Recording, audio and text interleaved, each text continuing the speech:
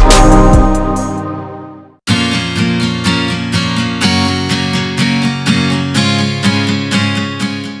మనం చెప్పబోయే అధ్యాయం జీర్ణ వ్యవస్థ. జీర్ణ వ్యవస్థలో దగ్గినటువంటి ప్రశ్నలు. సాధారణంగా జీర్ణ వ్యవస్థ అంటే అభ్యర్థులందరూ దానికి సంబంధించినటువంటి ఎంజైమ్లు బట్టి పట్టాలా, లేకపోతే ఏ ఏ దశల్లో ఎక్కడెక్కడ ఆహార పదార్థాలు ఎన్నెన్ని ఎంజైమ్లు, వాటి వెనక ఉన్నటువంటి సంక్లిష్టతను ముందు పక్కన పెట్టేద్దాం. అసలు జీర్ణ వ్యవస్థ అంటే ఏంది? జీర్ణం అంటే ఏంది? ఆహార పదార్థాలు, సంక్లిష్ట ఆహార పదార్థాలు సరళ ఆహార పదార్థాలుగా మారే ప్రక్రియను జీర్ణం అంటారు. అంటే సరళ ఆహార పదార్థాలుగా సంక్లిష్ట ఆహార పదార్థాలు మారటాన్ని. సరళ ఆహార పదార్థాలుగా అంటే సాధారణంగా 3 రకాలైనటువంటి పదార్థాలు కనిపిస్తాయి. 1 పిండి పదార్థాలు, 2 క్రొవ్వులు, 3 ప్రోటీన్లు. Carbohydrates, lipids and proteins are the 3 major biomolecules. జీవ రసాయన పదార్థాలు. ఈ 3 రకాలైనటువంటి జీవ రసాయన పదార్థాలైనటువంటి పిండి పదార్థాలు. ఎలా అసలు జీర్ణ వ్యవస్థ. ఈ జీర్ణ వ్యవస్థలో సంక్లిష్ట ఆహార పదార్థాలు సరళ ఆహార పదార్థాలుగా మారటాన్ని జీర్ణం అని అంటారు. సంక్లిష్ట ఆహార పదార్థాలు సరళ ఆహార పదార్థాలుగా అంటే ఏ ఆహార పదార్థాలు సరళ ఆహార పదార్థాలుగా మారుతాయి? పిండి పదార్థాలు మోనోసాకరైడ్లు, పిండి పదార్థాలలోని పాలీసాకరైడ్లు మోనోసాకరైడ్లుగా రూపాంతరం చెందుతాయి. అంటే గ్లైకోజన్, లేకపోతే స్టార్చ్, లేకపోతే సెల్యులోస్, లేకపోతే సుక్రోస్, లేక మాల్టోజ్ అనే చక్కెరలు వాటి యొక్క సరళ రూపాలైనటువంటి గ్లూకోజులుగా రూపాంతరం చెందుతాయి. సంక్లిష్ట ఆహార పదార్థాలు లేదా పాలీసాకరైడ్స్ లేదా డైసాకరైడ్స్ వాటి యొక్క సరళ రూపాలైనటువంటి గ్లూకోజ్ లేదా ఫ్రక్టోజులుగా రూపాంతరం చెందటాన్ని జీర్ణ వ్యవస్థ అని అంటారు. క్రొవ్వులు జీర్ణం చెందడం ద్వారా వాటిలో ఉన్నటువంటి ఫ్యాటీ ఆమ్లం మరియు గ్లిసరాల్లు ఏర్పడతాయి. క్రొవ్వులు జీర్ణం చెందడం ద్వారా ఫ్యాటీ ఆమ్లం మరియు గ్లిసరాల్ మరియు మాంసకృత్తులు లేదా ప్రోటీన్లు, వెరీ వెరీ ఇంపార్టెంట్, ప్రోటీన్లు లేదా మాంసకృత్తులు. ఈ ప్రోటీన్లు లేదా మాంసకృత్తులు సాధారణంగా అమైనో ఆమ్లాలుగా రూపాంతరం చెందుతాయి. అమైనో ఆమ్లాలు. పాలీసాకరైడ్స్ మోనోసాకరైడ్స్ గాను లేదా డైసాకరైడ్స్ మోనోసాకరైడ్స్ గాను, క్రొవ్వులు వాటి యొక్క సమీపంలో ఉన్నటువంటి ఫ్యాటీ ఆమ్లం మరియు గ్లిసరాల్ గాను, ప్రోటీన్లు అమైనో ఆమ్లాలుగా రూపాంతరం చెందేటువంటి అంటే వాటికి సంబంధించిన సరళ ఆహార పదార్థాలుగా రూపాంతరం చెందే ప్రక్రియ. వాటికి సంబంధించిన సరళ ఆహార పదార్థాలుగా రూపాంతరం చెందే ప్రక్రియను జీర్ణం అంటారు. మరి ఈ జీర్ణ వ్యవస్థలో మనం ఎట్టి పరిస్థితుల్లో మీరు దానికి సంబంధించినటువంటి కన్ఫ్యూషన్కి ఎటువంటి తావు ఇవ్వకండి. ఎందుకంటే ఎంజైమ్ల గురించి సంక్లిష్టత ఏమీ లేదు, గుర్తుపెట్టుకోండి. సో సాధారణంగా మానవుని యొక్క జీర్ణ వ్యవస్థలో ఉన్నటువంటి జీర్ణాశయం యు ఆకారపు ఆంత్రమూలం తర్వాత కనిపించే చిన్న ప్రేగు తర్వాత కనిపించే అతి వెడల్పాటి నిర్మాణమైనటువంటి పెద్ద ప్రేగు. సాధారణంగా జీర్ణాశయంలో ప్రోటీన్ల యొక్క జీర్ణం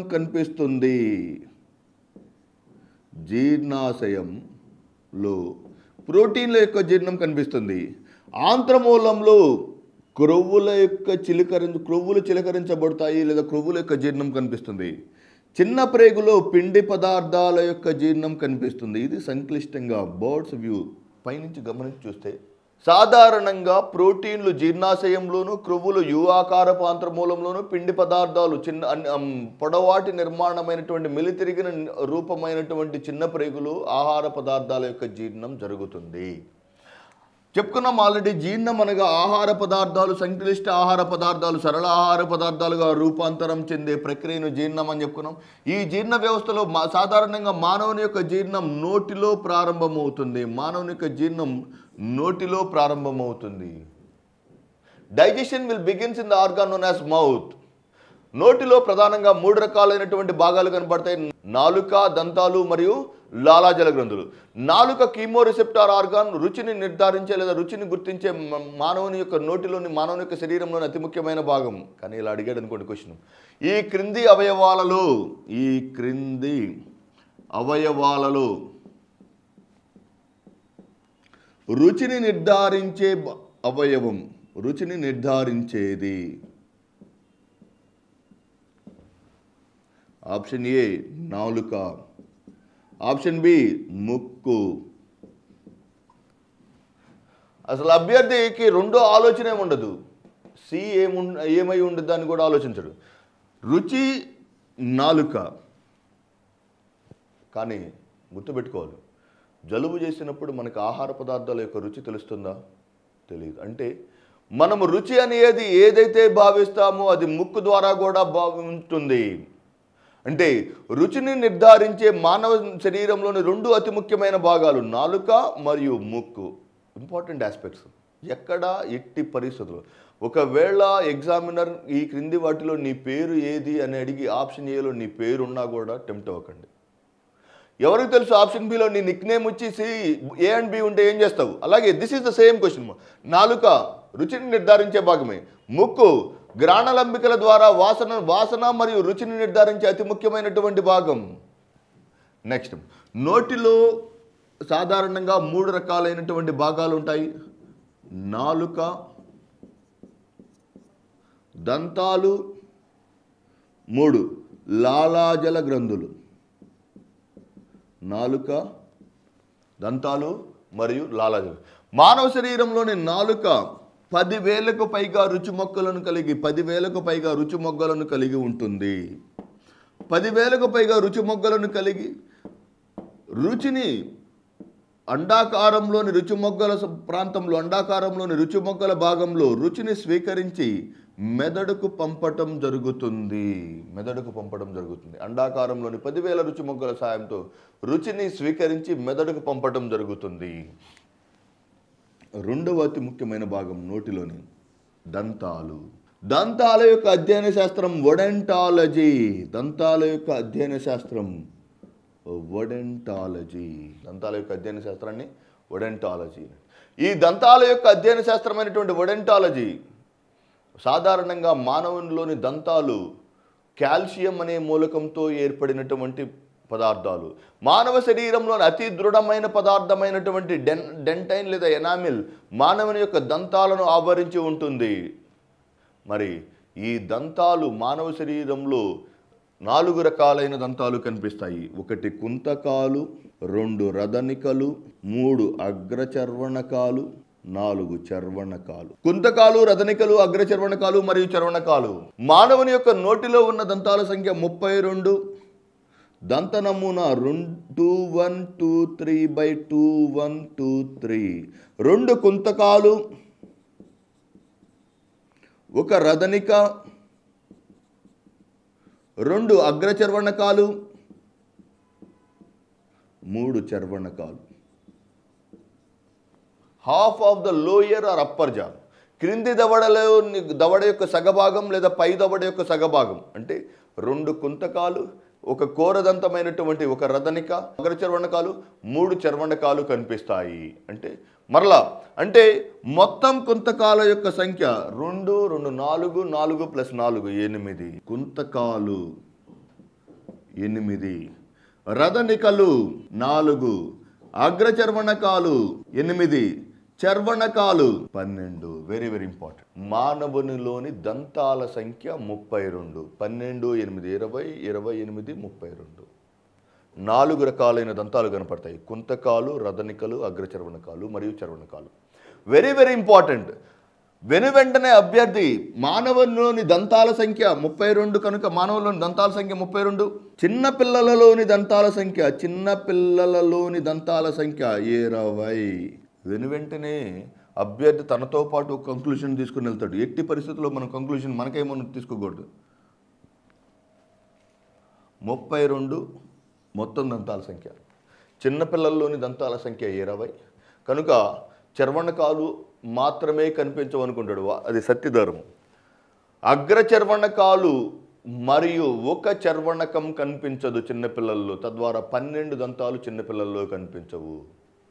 కుంతకాలు, రదనికలు, అగ్రచర్వణకాలు మరియు చర్వణకాలు ఉన్నటువంటి చిన్నపిల్లల్లో అగ్రచర్వణకాలు మరియు ఒక చర్వణకం కనిపించకపోవటం వలన చిన్నపిల్లల్లోని దంతాల సంఖ్య 20. లేదా ఇంకొక రకంగా క్వశ్చన్ అడగొచ్చు, 2 సార్లు ఉద్భవించే దంతాల సంఖ్య 20, చిన్నపిల్లల్లో ఉన్నటువంటి దంతాల సంఖ్య 20, పాల దంతాల సంఖ్య 20. 3 క్వశ్చన్లకు ఒకటే ఆన్సర్ పెద్దవారిలో నుండి.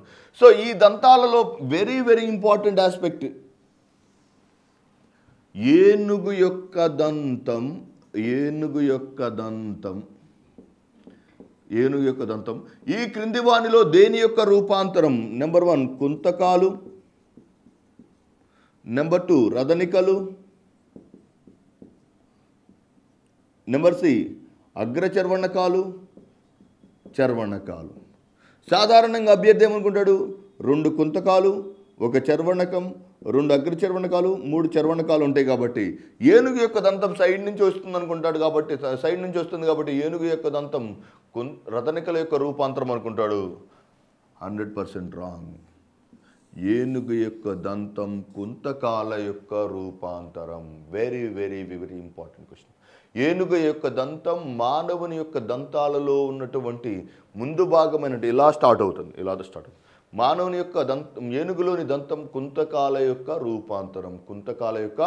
రూపాంతరం. ఇలా ఉద్భవించినటువంటి దంతాలు మానవ శరీరంలో ఆహారాన్ని నమలటానికి లేదా మాస్టికేషన్ అనే విధానాన్ని చూపుతాయి. 2 దంతాల మధ్య గల ఖాళీ ప్రదేశాన్ని డయాస్టీమా అని అంటారు. 2 దంతాల మధ్య గల ఖాళీ ప్రదేశాన్ని డయాస్టీమా.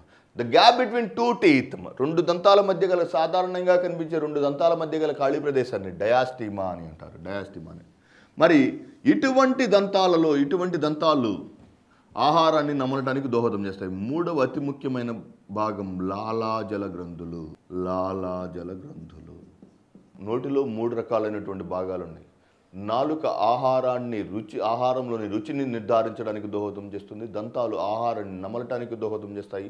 మరి లాలాజల గ్రంథులు తమ స్రావకాలైనటువంటి లాలాజలం ద్వారా ఆహారంలో పాక్షికంగా పిండి పదార్థాలను జీర్ణం చేయడానికి దోహదం చేస్తాయి. ఎలా దోహదం చేస్తుంది? Very very important. నోటిలోకి ప్రవేశించిన ఆహారాన్ని సాధారణంగా కొద్దిగా ఆమ్లయుతంగా మార్చడానికి 3 జతల లాలాజల గ్రంథులు దోహదం చేస్తాయి. మానవ నోటిలో 3 జతల లాలాజల గ్రంథులు కనిపిస్తాయి. 1 పెరోటిడ్, 2 అధోజిహ్విక, నెంబర్ 3 ఊరోజంబిక. పెరోటిడ్. ఈ 3 లాలాజల గ్రంథులు విడుదల చేసే స్రావాన్ని లాలాజలం అని అంటాం. 3 లాలాజల గ్రంథులు విడుదల చేసే స్రావాన్ని లాలాజలం అంటాం. లాలాజలం యొక్క pH 6.8. నోటిలో లాలాజలంతో కలిసిన ఆహార పదార్థాన్ని బోలస్ అంటాం. నోటిలో ఆహారం నములబడిన తర్వాత పాక్షికంగా జీర్ణమైన ఆహారాన్ని బోలస్ అని అంటారు. లాలాజలం యొక్క pH 6.8 కనుక బోలస్ యొక్క pH కూడా 6.8. Very very important. మానవుని యొక్క ఇటువైపు 3 ఇటువైపు 3. మానవుని యొక్క నోటిలో 3 జతల లాలాజల గ్రంథులు కలవు. ఒకటి పెరోటిడ్, అధోజిహ్విక మరియు ఊరోజంబిక అనే 3 జతల లాలాజల గ్రంథులు కలవు. ఈ 3 జతల లాలాజల గ్రంథుల యొక్క స్రావాన్ని లాలాజలం అంటాం. లాలాజలం యొక్క pH 6.8. ఈ 6.8 pH స్వభావాన్ని కలిగినటువంటి లాలాజలం నోటిలో పాక్షికంగా జీర్ణం చేయబడినటువంటి ఈ ఆహార పదార్థాన్ని బోలస్ అంటాము. ఈ లాలాజలం యొక్క pH 6.8 కనుక బోలస్ యొక్క pH కూడా 6.8 ఉంటుంది. మరి ఎగ్జామినేషన్ పాయింట్ ఆఫ్ వ్యూలో parotid gland very very important. పాములలో విషగ్రంథిగా రూపాంతరం చెందినటువంటి పాములు మరియు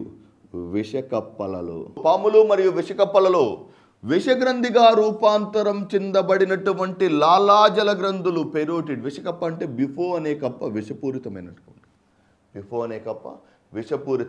ఈ విషపూరితమైనటువంటి కప్ప అయినటువంటి బిఫో మరియు పాములలో పెరోటిడ్ గ్రంథి విషగ్రంథిగా రూపాంతరం చెంది ఉంటుంది. మనం ఆల్రెడీ చెప్పుకున్నాం నోటిలో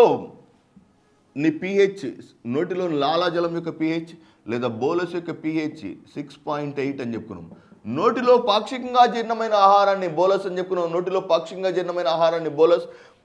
మరి ఏమేమి జీర్ణమవుతాయి? నోటిలోని ఎంజైమ్, లాలాజలంలో ఉన్నటువంటి ఎంజైమ్ టయాలిన్. నోటి నుంచి లాలాజల గ్రంథుల నుంచి విడుదలయ్యే లాలాజలంలో గల ఎంజైమ్ టయలిన్. ఈ లాలాజలంలో ఉన్నటువంటి టయలిన్ అనే ఎంజైమ్ ఆహార పదార్థాలను లేదా పాలీసాకరైడ్లను ఆహార పదార్థాలను టయలిన్ అనే ఎంజైమ్ చక్కెరలను డెక్స్ట్రోజులుగా మార్చడానికి దోహదం చేస్తుంది. టయలిన్ అనే ఎంజైమ్ చక్కెరలను డెక్స్ట్రోజులుగా మార్చుతుంది. కనుక నోటిలో పాక్షికంగా జీర్ణమైనటువంటి పిండి పదార్థం లేదా చక్కెర అనగానే డెక్స్ట్రోజెస్ అని చెప్పుకోవచ్చు. నోటిలో పాక్షికంగా జీర్ణమైనటువంటి బోలస్లో కనిపించే చక్కెరలు ఏ రూపంలో కనిపిస్తాయంటే సాధారణంగా డెక్స్ట్రోజెస్. ఇది నోటిలో జరిగేటువంటి జీర్ణం మరియు నోటిలోని అవయవాలు. నోటిలో పాక్షికంగా జీర్ణమైనటువంటి బోలస్ అనే ఆహార పదార్థం మింగటం అనే చిట్ట చివరి వాలంటరీ చర్య ద్వారా, last voluntary action of digestive system, ఒక్కసారి మింగావా అయిపోయినట్టే. తదనంతర అన్ని రకాలైనటువంటి చర్యలన్నీ ఇన్వాలంటరీగా జరుగుతాయి. ఒకసారి నువ్వు ఆహారాన్ని మింగితే అన్నవాహికలోకి ప్రవేశించినటువంటి ఆహారం పెరిస్టాల్టిక్ చలనాలు జరపడం ద్వారా కానీ, ఆ పెరిస్టాల్టిక్ చలనాల ద్వారా ఏర్పడినటువంటి ఆహారం జీర్ణాశయంలోకి వచ్చి రావడం ద్వారా జీర్ణాశయంలో హైడ్రోక్లోరిక్ ఆమ్లం విడుదల కానీ, ప్రతి ఒక్క జీర్ణ వ్యవస్థలోని ప్రతి ఒక్క చర్య స్వయం వాలంటరీగా జరుగుతుంది. ఎక్సెప్ట్ స్వాలోయింగ్, లాస్ట్ ఈవెన్ ఇన్వాలంటరీగానే జరుగుతుంది. లాలాజలం యొక్క స్రావం కూడా ఇలా నోటిలోకి నుంచి విడుదలైనటువంటి, నోటిలోంచి బయలుదేరినటువంటి ఆహారం last voluntary action is nothing but swallowing. Last voluntary action is nothing but swallowing. చిట్ట చివరి వాలంటరీ యాక్షన్ అయినటువంటి స్వాలోయింగ్, ఆహార పదార్థాలను మింగడం ద్వారా ఆహార పదార్థాలు అన్నవాహికలోకి ప్రవేశిస్తాయి. అన్నవాహిక వెరీ వెరీ ఇంపార్టెంట్. ఇటువంటి రసాయనిక చర్యలను చూపని జీర్ణ వ్యవస్థలోని అతి ముఖ్యమైన భాగం అన్నవాహిక. అన్నవాహికలోకి ఆహారం ప్రవేశించబోయే ముందు, అన్నవాహికలోకి ఆహారం ప్రవేశించకపోయే ముందు, ఆహారం మింగిన వెంటనే మనం మింగినటువంటి ఆహారం జీర్ణకోశంలోకి ప్రవేశించకుండా ఎపిగ్లాటిస్ అనే మూత వంటి నిర్మాణం కాపాడుతుంది. Which prevents the back flow of food in to the pharynx. For example, ఇలా శ్వాస వ్యవస్థ లేదా ఈ శ్వాసకోశంలోకి మరియు ఆహార పదార్థం, ఇలా ఆహార పదార్థం వెళ్తుంది అనుకుందాం. ఆహారం, ఇది వాయువులు. ఇలా వాయువులు వెళ్ళవలసిన ప్రాంతంలోకి ఆహార పదార్థాలు మింగినప్పుడు ఆహార పదార్థాలు రాకుండా ఉండటానికి కప్పు వంటి నిర్మాణాన్ని ఎపిగ్లాటిస్ అని అంటారు. ఎపిగ్లాటిస్.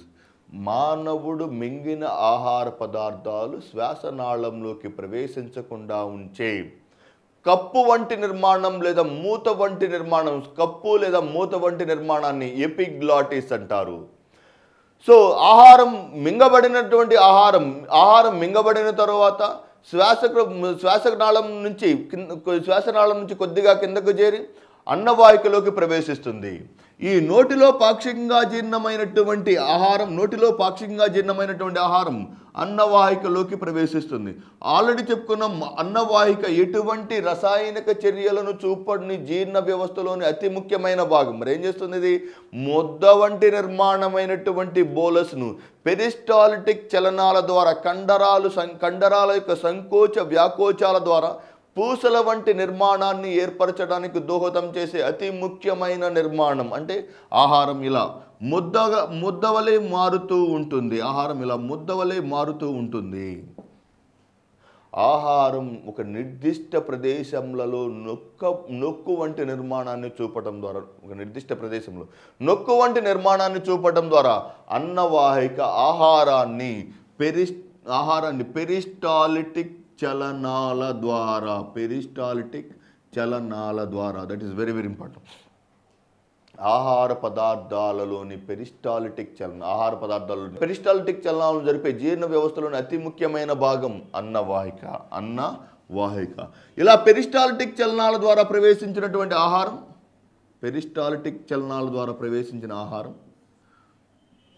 జీర్ణాశయంలోకి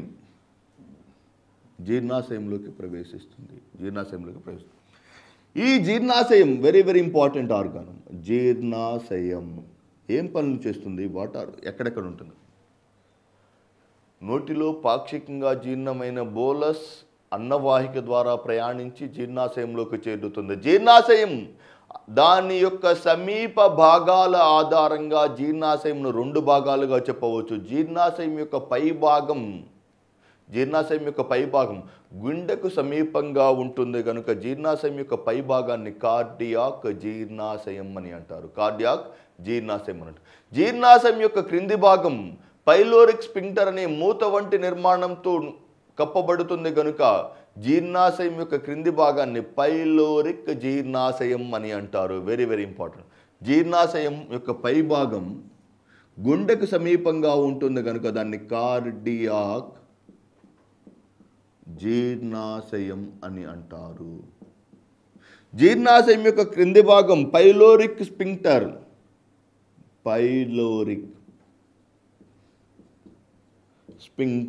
పైలోరిక్ స్పింక్టర్ అనే మూతను కలిగి ఉంటుంది కనుక క్రింది భాగాన్ని పైలోరిక్ జీర్ణాశయం అని అంటారు. Very very important. జీర్ణాశయం యొక్క పై భాగం గుండెకు సమీపంగా ఉంటుంది కనుక దాన్ని కార్డియాక్ జీర్ణాశయం. జీర్ణాశయం యొక్క క్రింది భాగం మూత వంటి నిర్మాణాన్ని అయినటువంటి పైలోరిక్ స్పింక్టర్ని కలిగి ఉంటుంది కనుక దాన్ని పైలోరిక్ జీర్ణాశయం అని అంటారు. పైలోరిక్ జీర్ణాశయం. ఈ పైలోరిక్ జీర్ణాశయం మరియు కార్డియాక్ జీర్ణాశయాలలో యొక్క జీర్ణాశయం యొక్క లోపలి భాగంలో గ్యాస్ట్రిన్ గ్రంథులు కనిపిస్తాయి. జీర్ణాశయం యొక్క లోపలి కుడ్యాలలో గ్యాస్ట్రిన్ గ్రంథులు కనిపిస్తాయి.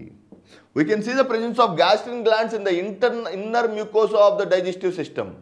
స్టమక్ లోపలి యొక్క కుడ్యాల యొక్క కణాలలో గ్యాస్ట్రిన్ గ్రంథులు కనపడతాయి. ఈ గ్యాస్ట్రిన్ గ్రంథులు సాధారణంగా రెండు రకాలైనటువంటి పదార్థాలను విడుదల చేస్తాయి, HCl మరియు మ్యూసిన్.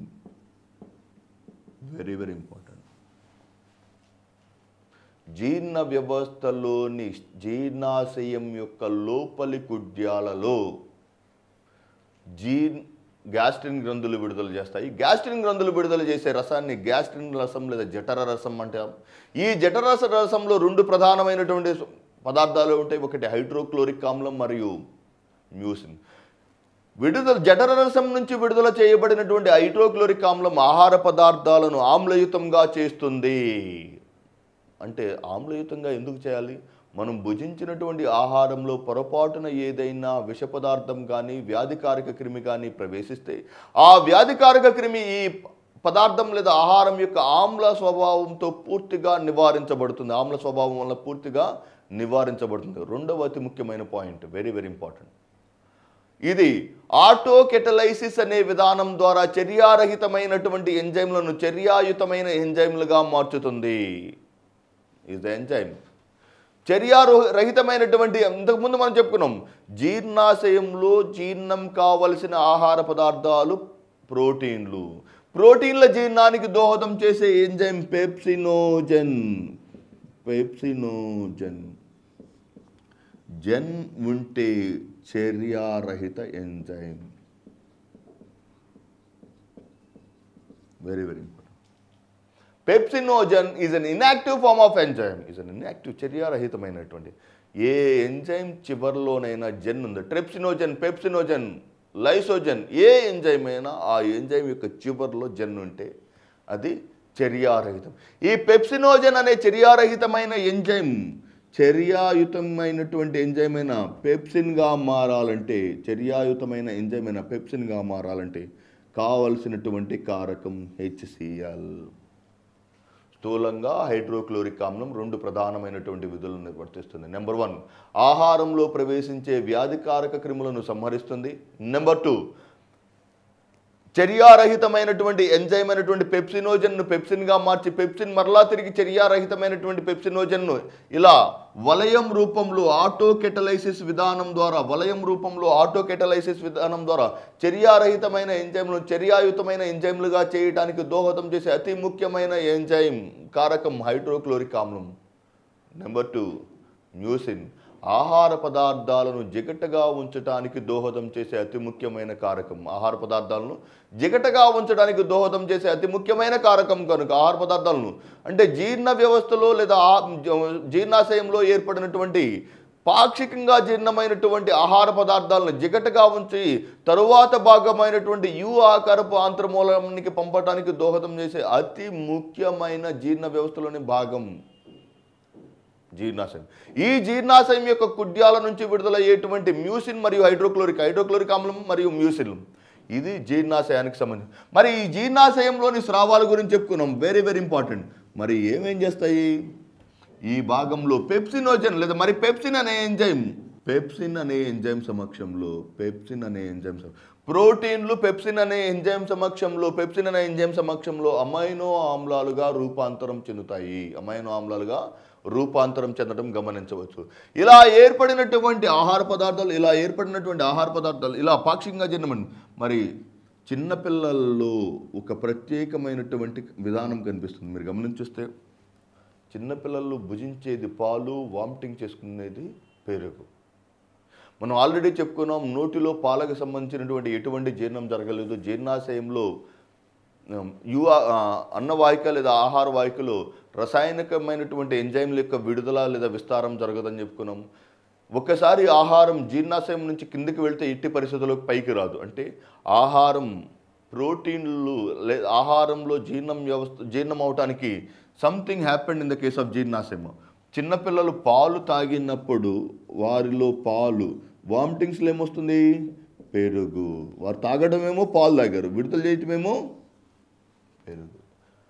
చిన్నపిల్లలలో పాలు పెరుగుగా మారటానికి అవసరమైనటువంటి enzyme rennin, very very important. చిన్నపిల్లలలో పాలు పెరుగుగా మారటానికి దోహదం చేసే లేదా పాలు పెరుగుగా మారటానికి అవసరమైనటువంటి అతి ముఖ్యమైన ఎంజైమ్ రెనిన్.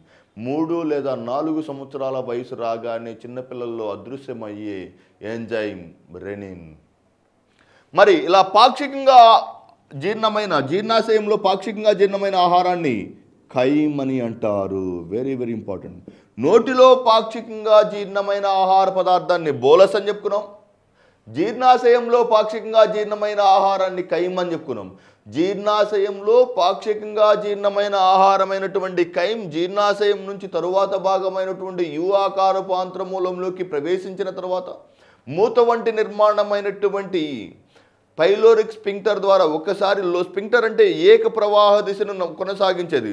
ఒకసారి ఆహారం జీర్ణాశయం నుంచి వెనక్కి యు ఆకారపు ఆంత్రమూలంలోకి వస్తే ఎట్టి పరిస్థితుల్లో వెనక్కి రాదు. అందుకే మీరు గమనించుస్తే కొన్నిసార్లు మనకి వామిటింగ్ సెన్సేషన్ అనిపిస్తుంది.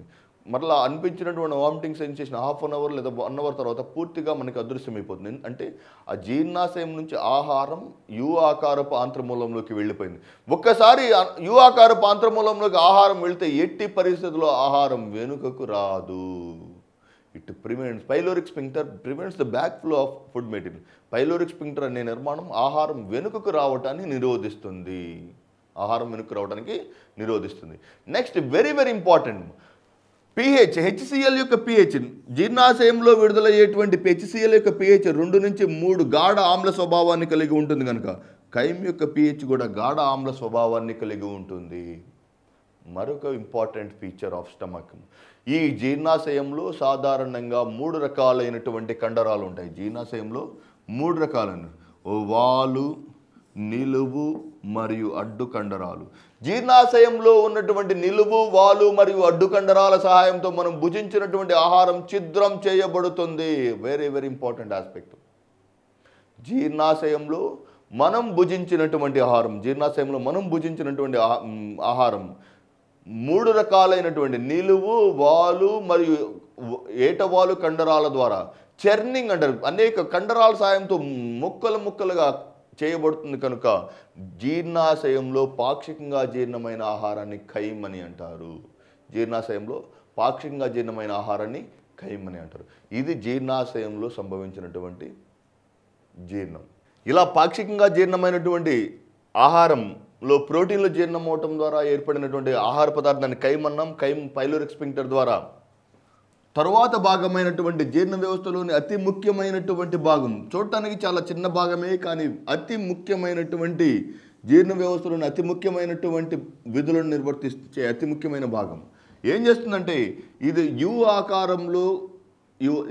ఆకారపు నిర్మాణాన్ని కలిగి ఉంటుంది.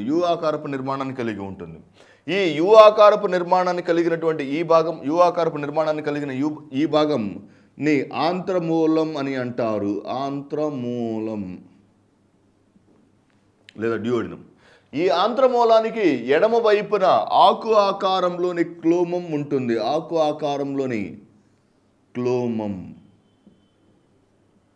మానవ శరీరంలోని ఏకైక మిశ్రమ గ్రంథి మరియు ఆంత్రమూలమునకు ఎడమ వైపున ఉన్నటువంటి ఆకు ఆకారంలోని అతి ముఖ్యమైన గ్రంథి.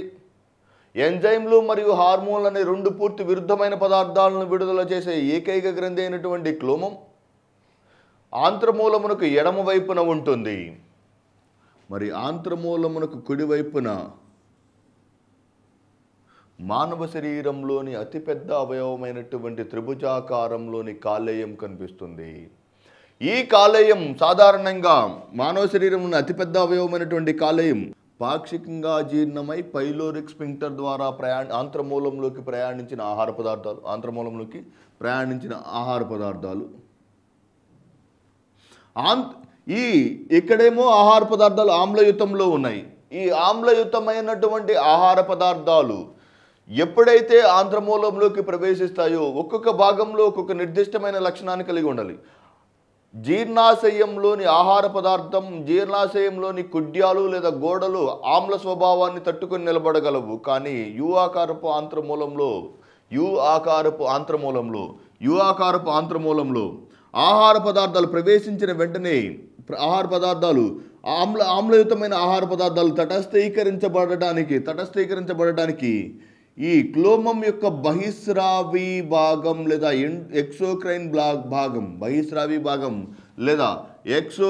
భాగం వెరీ వెరీ ఇంపార్టెంట్. క్లోమం యొక్క బహిస్రావి భాగం ప్రధానంగా రెండు రకాలైనటువంటి పదార్థాలను విడుదల చేస్తుంది. నెంబర్ 1 సోడియం హైడ్రాక్సైడ్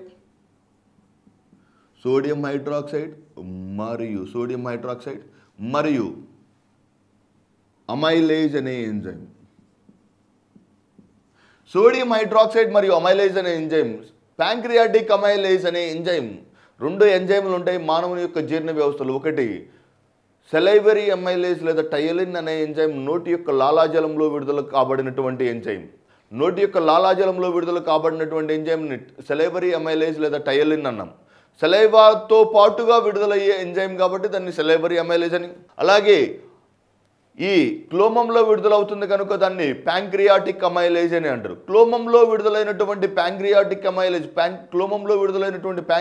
అమైలేజ్ ఆహార పదార్థాలను నోటిలో పాక్షికంగా జీర్ణం కాబడినప్పుడు పాక్షికంగా జీర్ణమైనటువంటి ఆహారమైనటువంటి బోలస్, నోటిలో పాక్షికంగా జీర్ణంగా పడినటువంటి బోలస్ అనే ఆహార పదార్థంలో ఉన్నటువంటి డెక్స్ట్రోజెస్లను మీరు గుర్తు తెచ్చుకోండి. Very very important. డెక్స్ట్రోజెస్ డైసాకరైడ్ రూపంలో ఉన్నటువంటి డెక్స్ట్రోజెస్ను మోనోసాకరైడ్ల రూపంలోకి మార్చడానికి దోహదం చేసే ఎంజైమ్ అమైలేజ్. ఏ అమైలేజ్? Pancreatic amylase. క్లోమం యొక్క బహిస్రావి భాగం నుండి విడుదల చేయబడినటువంటి ప్యాంక్రియాటిక్ అమైలేజ్ అనే ఎంజైమ్, క్లోమం యొక్క బహిస్రావి భాగం నుంచి విడుదల చేయబడినటువంటి ప్యాంక్రియాటిక్ అమైలేజ్ అనే ఎంజైమ్ నోటిలో పాక్షికంగా జీర్ణం చేయబడినటువంటి డెక్స్ట్రోజ్ అనే చక్కెరలను మోనోసాకరైడ్లుగా మార్చుతుంది. నోటిలో పాక్షికంగా జీర్ణం చేయబడినటువంటి డెక్స్ట్రోజ్ అనే చక్కెరలను మోనోసాకరైడ్లుగా మార్చబడుతుంది. నెంబర్ 1 ఫస్ట్ విధి అయిపోయింది. రెండవ విధి, దీని నుంచి విడుదలయ్యేటువంటి క్లోమం యొక్క బహిస్రావి భాగం నుంచి విడుదల చేయబడినటువంటి సోడియం హైడ్రాక్సైడ్ అనే పదార్థాలు ఆమ్లయుతమైన ఆహార పదార్థాలను తటస్థీకరిస్తాయి. ఆమ్లయుత ఆహారాన్ని తటస్థీకరిస్తాయి. అమైలేజ్ అనే ఎంజైమ్ డెక్స్ట్రోజ్లను మోనోసాకరైడ్ లేదా సింపుల్ షుగర్స్గా మార్చింది. ఇది క్లోమం యొక్క విధి. మరి కాలేయం వెరీ వెరీ ఇంపార్టెంట్. కాలేయం మానవ శరీరంలోని అతి పెద్ద అవయవం. Very very important. ఒకటే గుర్తుపెట్టుకోండి అభ్యర్థులు. ఎగ్జామినర్లో క్వశ్చన్లో ఒకవేళ ఈ క్రింది అవయవాలలో ఏ ఫలానా పని చేసే అవయవం అని అడిగినప్పుడు ఆప్షన్స్లో నీకు ఆన్సర్ తెలియకపోతే ఆప్షన్స్లో కాలేయం ఉంటే కళ్ళు మూసుకొని కాలేయం పెట్టొస్తే 50 to 60% of the chances are there to it become right answer. Very very important. అంటే అన్ని ప్రధానమైన విధులను నిర్వర్తించే అతి ముఖ్యమైనటువంటి అవయవం. మానవ శరీరంలోని అతిపెద్ద అవయవం, అతిపెద్ద అవయవం, అతిపెద్ద గ్రంథి, పునరుత్పాదక సామర్థ్యం గల గ్రంథి, పునరుత్పాదక సామర్థ్యం గల గ్రంథి లేదా అవయవం. ఇది ఆకారమేమో త్రిభుజాకారం ఉంటుంది, కానీ 4 లంబికలతో ఏర్పడినటువంటి గ్రంథి. ఇలా 4 లంబికలతో ఏర్పడిన గ్రంథి, ఇలా 4 లంబికలతో ఏర్పడిన, త్రిభుజాకారంలో 4 లంబికలతో ఏర్పడిన అతి ముఖ్యమైన గ్రంథి లేదా అతి ముఖ్యమైన హార్మోన్. ఇవన్నీ ఒక ఎత్తు. దీనిలో వెరీ వెరీ ఇంపార్టెంట్, ఎటువంటి ఎంజైమ్లను విడుదల చేయని ఏకైక మానవ జీర్ణ వ్యవస్థలో దోహదం చేస్తుంది. ఇప్పటి వరకు మనం చూసాం, నోరు ఎంజైమ్లను విడుదల చేసింది. నోటిలోని లాలాజలంలో కొన్ని ఎంజైమ్లు ఉన్నాయి. అన్నవాహికలో ఎటువంటి ఎంజైమ్లు లేవు కనుక అన్నవాహిక ఎటువంటి రసాయనిక జీర్ణంలో దోహదం చేయదని చెప్పుకున్నాం. కానీ జీర్ణాశయం పెప్సిన్ మరియు రెనిన్ అనే ఎంజైమ్లను విడుదల చేసింది. ఆంత్రమూలంలోని క్లోమం అమైలేజ్ అనే ఎంజైమ్ను విడుదల చేసింది. చిన్న ప్రేగులో సుక్రేజ్, మాల్టేజ్ మరియు లాక్టేజ్ అనే ఎంజైమ్లు. కానీ జీర్ణ వ్యవస్థలో ఎటువంటి ఎంజైమ్లను విడుదల చేయని భాగాలు 2. 1 అన్నవాహిక, 2 కాలేయం.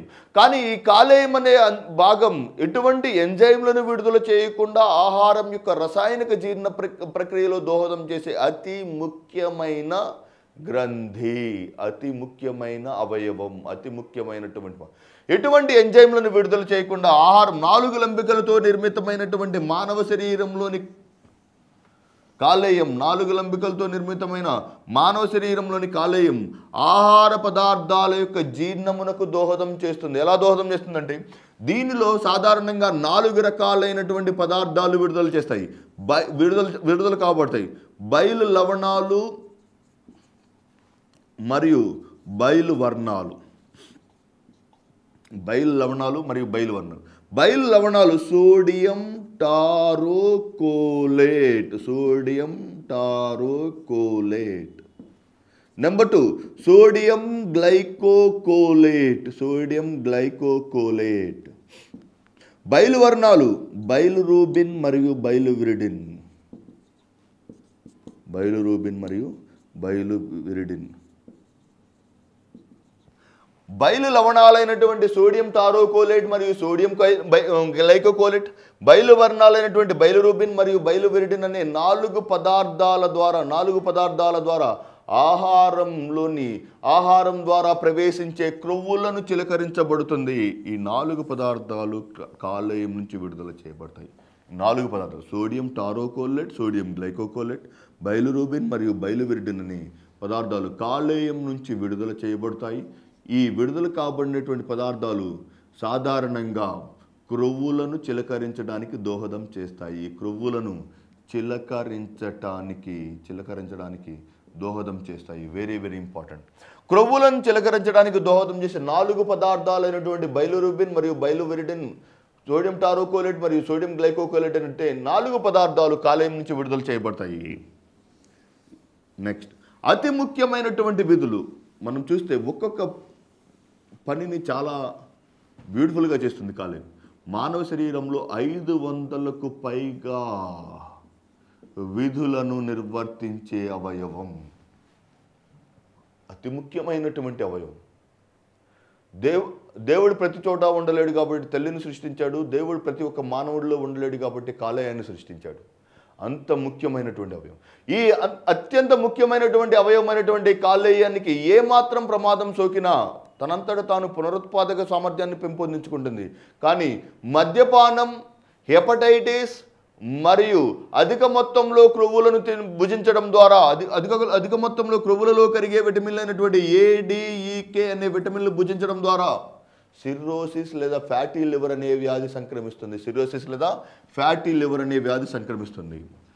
నెక్స్ట్, ప్రోటీన్లకు సంబంధించి ఇది ఏ విధులను నిర్వర్తిస్తుంది? ప్రోటీన్లకు సంబంధించి మన శరీరంలో విడుదలయ్యే దాదాపుగా అన్ని విష పదార్థాలు కాలేయమునకు చేరుతాయి. అమోనియా నుండి, యూరియా నుండి, యూరిక్ ఆమ్లం నుండి మన శరీరంలో విడుదలయ్యే దాదాపుగా అన్ని విష పదార్థాలు ప్రోటీన్ల విచ్ఛిన్నం ద్వారా ఏర్పడినటువంటి అమోనియా, అమోనియా విచ్ఛిన్నం ద్వారా ఏర్పడినటువంటి యూరియా విచ్ఛిన్నం ద్వారా ఏర్పడినటువంటి యూరిక్ ఆమ్లాలు కాలేయ కణాలలోకి ప్రవేశించి కాలేయంని నిర్వీర్యం చేయాలనుకున్నప్పుడు ఈ కాలేయం ఏం చేస్తుంది, ఏర్పడినటువంటి అమోనియాను వెంటనే యూరియాగా విషరహితమైనటువంటి పదార్థంగా మారుతుంది. ఆ వలయాన్ని యూరియా వలయం అని అంటారు. యూరియా వలయం. దీనినే ఓఏ వలయం అని కూడా అని అంటారు. ఆర్నిథైన్ ఆర్జినైన్ వలయం అని కూడా అంటారు. యూరియా వలయం లేదా ఆర్నిథైన్ ఆర్జినైన్ అనే వలయం అంటే శరీరంలో యూరియాగా మారాలన్నా యూరియా తిరిగి మరలా అమోనియాగా మారడానికి దోహదం చేసే అతి ముఖ్యమైన అవయవం కాలేయం. అతి ముఖ్యమైన అవయవం కాలేయం. ఇలా కాలేయంలోకి ఏర్పడినటువంటి విష పదార్థాలను నిర్వీర్యం చేయడానికి దోహదం చేస్తుంది. 2, మనం ఇంతకు ముందు చెప్పుకున్నాం, రక్త స్కందన విధానానికి దోహదం చేసే ప్రోటీన్లు ఫైబ్రినోజన్ మరియు ప్రోథ్రాంబిన్. మరియు రక్తం శరీరంలో గడ్డగట్టకుండా దోహదం చేసే కారకం హెపారిన్. ఈ 2 విరుద్ధమైన పదార్థాలు కూడా కాలేయంలో రక్తం గడ్డగట్టడానికి దోహదం చేసే కారకాలు, రక్తం గడ్డగట్టకుండా ఉండడానికి దోహదం చేసే కారకాలు 2 కాలేయం నుంచే ఉత్పత్తి అవుతాయి. హెపారిన్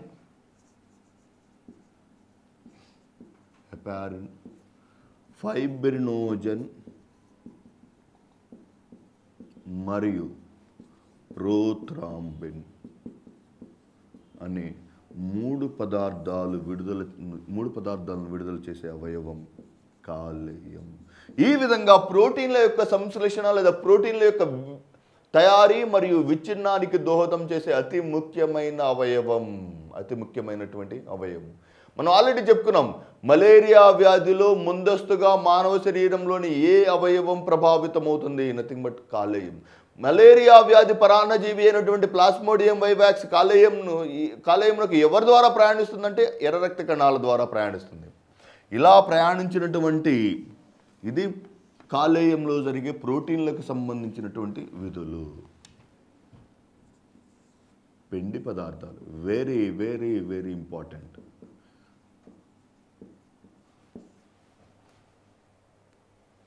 మానవుడు భుజించినటువంటి పిండి పదార్థాలు, ఫర్ ఎగ్జాంపుల్ ఒక వ్యక్తి 100 గ్రాముల ప్రోటీన్లను లేదా కార్బోహైడ్రేట్లను లేదా పిండి పదార్థాలను భుజించాడు అనుకోండి, అతనిలో 80% పిండి పదార్థాలు వెంటనే శక్తి కొరకు వినియోగించబడి 20% పిండి పదార్థాలు నిల్వ రూపమైనటువంటి గ్లైకోజన్గా రూపాంతరం చెందుతాయి. This is very very important question. మానవ శరీరంలో చక్కెరలు గ్లైకోజన్ రూపంలో నిల్వ చేయబడే అతి ముఖ్యమైనటువంటి అవయవం కాలేయం. ఎస్ఎస్సిలో ఇలాగే ఒక క్వశ్చన్, స్ట్రైట్ క్వశ్చన్ అడిగాడు. మానవ శరీరంలో గ్లైకోజన్లు శరీరంలోని ఏ భాగంలో నిల్వ చేయబడతాయి? Nothing but liver. ఎక్కడైనా సరే, ఏ హార్మోన్లు అయినా సరే, ఏ భాగమైనటువంటి, వాస్తవానికి చెప్పాలంటే మానవ శరీరంలో గ్లూకోజ్ గ్లైకోజన్ గ్లూకోజ్ గాను మార్చడానికి దోహదం చేసే హార్మోన్లను విడుదల చేసే అవయవం వచ్చి క్లోమం. కానీ గ్లూకోజ్ ఈ విడుదలైనటువంటి హార్మోన్లు, ఈ భాగం నుంచి విడుదలైనటువంటి హార్మోన్లు కాలేయం దగ్గర ఉన్నటువంటి గ్లూకోజులను గ్లైకోజన్లుగాను, శరీరానికి శక్తి అవసరమైనప్పుడు ఆ గ్లైకోజన్లను గ్లూకోజులుగా మార్చడానికి దోహదం చేసే అవయవం కాలేయం. Very very important. అంటే గ్లూకోజ్ యొక్క నిల్వ రూపాన్ని గ్లైకోజన్ అని అంటారు. గ్లూకోజ్ మోనోసాకరైడ్, దాని యొక్క నిల్వ రూపం ఏంటిది? Glycogen. Very very important. For example మీరు చూడండి, మీరు ఆఫీస్కి వెళ్ళి శాలరీ తీసుకుంటున్నారు. శాలరీ 20,000 రూపాయల శాలరీ అన్ని 10 రూపాయల కట్టలు ఇస్తే తీసుకురావడానికి చాలా కష్టంగా ఉంటుంది కదా. అలాగే మన శరీరంలో మనం భుజించినటువంటి గ్లూకోజులు నిల్వ చేయడానికి చాలా ఎక్కువ ప్రాంతాన్ని ఆక్రమిస్తాయి. అలా ఎక్కువ ప్రాంతం ఆక్రమించకుండా వెంటనే ఉన్నటువంటివన్నీ శక్తినివ్వగా మిగిలిన 20% ఏం చేస్తాయంటే గ్లూకోజులు గ్లైకోజన్ రూపంలో ఒక సంక్షిప్తమైన రూపంగా మార్చవు. ఎలాగైతే నువ్వు బ్యాంక్కి వెళ్ళి అన్ని 10 రూపాయల కట్టలను తీసుకుని 20,000 రూపాయల కాగితాలు తీసి జేబులో ఎలా సింపుల్గా అయితే పెట్టుకుని వస్తావు, అలాగే ఈ పిండి పదార్థాలు గ్లూకోజ్ తన యొక్క పాలీ రూపమైనటువంటి గ్లైకోజన్గా కాలేయంలో నిల్వ చేయబడుతుంది. ఏ హార్మోన్ అయినా లేకపోతే ఏ అవయవమైనా విడుదల చేస్తుంది. ఆ విడుదల చేసినటువంటి హార్మోన్ ఎక్కడ తన యొక్క ప్రభావాన్ని చూపుతుంది? కాలేయం. అంటే గ్లూకోజ్ తయారీకి గ్లైకోజన్ నుంచి, గ్లైకోజన్ తయారీ గ్లూకోజ్ నుంచి కి దోహదం చేసే మానవ శరీరంలోని అతి ముఖ్యమైన అవయవం కాలేయం. పిండి పదార్థాల యొక్క సంశ్లేషణ చూసాం, ప్రోటీన్ల యొక్క సంశ్లేషణ చూసాం, మరియు క్రొవ్వులు. అసలు క్రొవ్వులను చిలకరించడానికి దోహదం చేసే అవయవమే కాలేయం. ఒక వ్యక్తి చికెన్ లేదా జాండీస్తో బాధపడుతున్నాడంటే అతనిలోని ఏ భాగం విఫలమైనట్టు? కాలేయం. కనుక అతనికి మాంసాహార పదార్థాలు, చికెన్ లేదా మటన్ ఈ వ్యక్తులలో రాకుండా ఉండటానికి దోహదం చేసే ఎందువలన ఇవ్వరంటే దాదాపుగా కాలేయం విఫలమవుతుంది. ఎందువల్ల కాలేయం క్రొవ్వులను చిలకరించడానికి మరియు క్రొవ్వులలో కరిగే విటమిన్లైన క్రొవ్వుల్లో కరిగే విటమిన్లైన ఏ, డి, ఈ మరియు కే అనే విటమిన్లు, ఏ, డి, ఈ మరియు కే అనే విటమిన్లు కాలేయంలో నిల్వ చేయబడతాయి. That's what. మనం కాలేయాన్ని భుజించడం ద్వారా విటమిన్ ఏ ఎందుకు లభిస్తుందంటే కాలేయంలో క్రొవ్వులు ఉంటాయి కనుక క్రొవ్వుల మీద ఆధారపడేటువంటి విటమిన్లు. ఇది కాలేయానికి సంబంధించినటువంటి ప్రాథమికమైన సమాచారం. దీనిలో 3 విధానాలు ఉంటాయి చూడండి. పిండి పదార్థాల యొక్క సంశ్లేషణకు గ్లూకోజెనిసిస్, glycogenesis, gluconeogenesis. Very very important. Glucogenesis is nothing but the production of glucose. Glucogenesis is nothing but the production of glucose. ఎక్కడి నుంచి తయారవుతుంది? గ్లైకోజన్ నుండి. జెనిసిస్ కొన్ని పదాలు ఈ సిలబస్ అయిపోయేలోపు కొన్ని అర్థాలు మనం తప్పనిసరిగా తెలుసుకో. జెనిసిస్ ఉత్పత్తి, లైసిస్ విచ్ఛిన్నం, జెన్ ఇన్యాక్టివ్ ఫామ్ చర్యారహిత ఎంజైమ్ యొక్క పేరు, ఫాజెస్ వైరస్, ఫైటో వృక్షాలు, ఫిలి పరాగ సంపర్కం. ఇలా ఒక్కొక్కటి ప్రతి ఒక్క పదాన్ని బట్టి మనం చాలా చెప్పుకోవచ్చు. జెనిసిస్ అనగా గ్లూకోజ్ యొక్క ఉత్పత్తి. గ్లూకోజెనిసిస్ అనగా గ్లూకోజ్ యొక్క ఉత్పత్తి ఎవరి నుంచి? గ్లైకోజన్ నుంచి. గ్లైకోజెనిసిస్ అనగా గ్లైకోజన్ యొక్క ఉత్పత్తి ఎవరి నుంచి? గ్లూకోజ్ నుంచి. మరి గ్లూకోనియోజెనిసిస్ అంటే అన్నీ అయిపోయినాయి. గ్లూకోజ్ అయిపోయింది, గ్లైకోజన్ అయిపోయింది. గ్లూకోజ్ మరియు గ్లైకోజన్ అయిపోయినప్పుడు కొత్త పదార్థాలైనటువంటి క్రొవ్వులు మరియు ప్రోటీన్ల నుండి గ్లూకోజ్ తయారీ. నియో అంటే క్రొత్త, నియోనెటల్ బేబీస్ అంటే అప్పుడే పుట్టినటువంటి శిశువులు. గ్లూకోజ్ను కొత్త పదార్థాలైనటువంటి క్రొవ్వులు మరియు ప్రోటీన్ల నుంచి తయారు చేసే విధానాన్ని గ్లూకోనియోజెనిసిస్ అంటాం. ఈ 3 విధానాలు కూడా కాలేయంలోనే జరుగుతాయి. కాలేయం. That is very very important aspect of this particular topic. కాలేయంలో పిండి పదార్థాల యొక్క సంశ్లేషణ జరుగుతుంది. ఏ విధానాల ద్వారా కాలేయంలో పిండి పదార్థాల యొక్క సంశ్లేషణ జరుగుతుంది? గ్లూకోజెనిసిస్, గ్లైకోజెనిసిస్ మరియు గ్లూకోనియోజెనిసిస్ అనే 3 విధానాల ద్వారా కాలేయంలోకి ప్రవేశించే పిండి పదార్థాలను తదనంతర రూపాలుగా మార్చడం జరుగుతుంది. ఇలా మారినటువంటి ఆహార పదార్థాలు మనం ఆల్రెడీ చెప్పుకున్నట్టు కాలేయం వెరీ వెరీ ఇంపార్టెంట్. సో మానవ శరీరంలో జీర్ణాశయమేమో ప్రోటీన్లను జీర్ణం చేసింది, మరి ఆంత్రమూలమేమో క్రొవ్వులను జీర్ణం చేసింది. తరువాత మానవ శరీరంలో మానవ జీర్ణ వ్యవస్థలో అతి పొడవైన నిర్మాణమైన చిన్న ప్రేగులోకి ఆహారం ప్రవేశిస్తుంది. ప్రోటీన్ల యొక్క జీర్ణం పూర్తయింది, క్రొవ్వుల యొక్క జీర్ణం పూర్తయింది. తరువాత జీర్ణం కావాల్సినటువంటి అతి ముఖ్యమైనటువంటి పదార్థం కార్బోహైడ్రేట్లు లేదా పిండి పదార్థాలు. చిన్న ప్రేగుకు వచ్చేసరికి కార్బోహైడ్రేట్లు లేదా పిండి పదార్థాలు దాదాపుగా పాక్షికంగా జీర్ణం చేయబడతాయి. చిన్న ప్రేగులకు వచ్చేసరికి వాటిలో మనకి డైసాకరైడ్ రూపంలో కనిపిస్తాయి. మనకి ఇవి డైసాకరైడ్ల రూపంలో కనిపిస్తాయి. Very very important. చిన్న ప్రేగు 3 భాగాలుగా కనిపిస్తుంది. సివిల్ సర్వీసెస్లో ఇదే స్ట్రైట్ క్వశ్చన్. చిన్న ప్రేగు యొక్క భాగాల ఆధారంగా, అది ఉన్నటువంటి ప్రాంతాల ఆధారంగా చిన్న ప్రేగును 3 రకాలుగా చెప్పవచ్చు.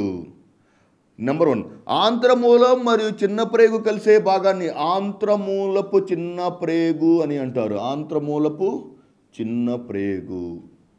ఆంత్రమూలం మరియు చిన్న ప్రేగు కలిసే భాగాన్ని ఆంత్రమూలపు చిన్న ప్రేగుని, చిన్న ప్రేగు ఉన్నటువంటి భాగాన్ని జీజునం అని అంటారు. మరి చిన్న ప్రేగు మరియు పెద్ద ప్రేగు కలిసే భాగాన్ని ఈలియం అని అంటారు. కోడ్ ఒకటే గుర్తుపెట్టుకోండి, DJI, duodenal small intestine, jejunum and ileum. Duodenal small intestine, jejunum and ileum. అంటే అసెండింగ్ ఆర్డర్ డిసెండింగ్ ఆర్డర్ అన్నప్పుడు కూడా కన్ఫ్యూజ్ కాకుండా ఆన్సర్ చేయగలిగారు. Very very important. మరి ఆంత్రమూలపు చిన్న ప్రేగు అంటే చిన్న ప్రేగు మరియు ఆంత్రమూలం కలిసే భాగాన్ని ఆంత్రమూలపు చిన్న ప్రేగు, చిన్న ప్రేగు యొక్క అసలైన పొడవాటి నిర్మాణాన్ని జిజునం అని, చిన్న ప్రేగు మరియు పెద్ద ప్రేగు కలిసే భాగాన్ని ఇలియం అని అంటారు. మరి దీనిలో 3 రకాలైనటువంటి డైసాకరైడ్లు ఉంటాయి. మాల్టోస్, సుక్రోజ్ మరియు లాక్టోజ్ అనే డైసాకరైడ్లు. మాల్టోజ్ అనే డైసాకరైడ్ గ్లూకోజ్ మరియు గ్లూకోజ్ అనే మోనోసాకరైడ్లుగా మాల్టేజ్ అనే ఎంజైమ్ సహాయంతో, సుక్రోజ్ అనే డైసాకరైడ్ సుక్రేజ్ అనే ఎంజైమ్ సహాయంతో గ్లూకోజ్ ప్లస్ ఫ్రక్టోజ్ గాను, లాక్టోజ్ అనే డైసాకరైడ్ గ్లూకోజ్ మరియు గెలాక్టోజ్ అనే మోనోసాకరైడ్లుగా. ఇవి డైసాకరైడ్లు, ఇవి మోనోసాకరైడ్లు. ఇది ఎంజైమ్ పేరేంటిది? లాక్టేజ్. అంటే డైసాకరైడ్ల యొక్క జీర్ణం దాదాపుగా పిండి పదార్థాల యొక్క జీర్ణం దాదాపుగా పూర్తి అవుతుంది. మరి అన్ని పదార్థాలు జీర్ణమైన తర్వాత ఏం జరగాలి? శోషణ జరగాలి. అంటే ఆహారం, జీర్ణమైనటువంటి ఆహారం యొక్క శోషణ జరిగే జీర్ణ వ్యవస్థలోని అతి ముఖ్యమైన భాగం చిన్న ప్రేగు. పిండి పదార్థాలు జీర్ణమైనవి, క్రొవ్వులు జీర్ణమైనవి, ప్రోటీన్లు జీర్ణమైన ఆహార పదార్థాలను సూచించుకునే జీర్ణ వ్యవస్థలోని అతి ముఖ్యమైన భాగం చిన్న ప్రేగు. ఈ శోషణ జరిగే సమయంలో ఏ భాగాలు దీంట్లో కనిపిస్తాయి? ఈ enzymes are very very important. జీర్ణమైపోయింది, ఆహారం జీర్ణమైపోయింది. చిన్న ప్రేగులో మనకి వెరీ వెరీ ఇంపార్టెంట్. చిన్న ప్రేగులో సాధారణంగా మెలితిరిగినటువంటి నిర్మాణాలు కనిపిస్తాయి. ఈ మెలితిరిగినటువంటి వేలు వంటి నిర్మాణాలైనటువంటి సూక్ష్మ చూషకాల సహాయంతో జీర్ణమైన ఆహారం యొక్క శోషణ జరుగుతుంది. అంటే శోషణం ఎవరి ద్వారా జరుగుతుంది? సూక్ష్మ చూషకాల సహాయంతో. చిన్న ప్రేగులో ఉన్నటువంటి వేలు వంటి నిర్మాణాలైన సూక్ష్మ చూషకాల సహాయంతో జీర్ణమైన ఆహారం యొక్క శోషణం జరుగుతుంది.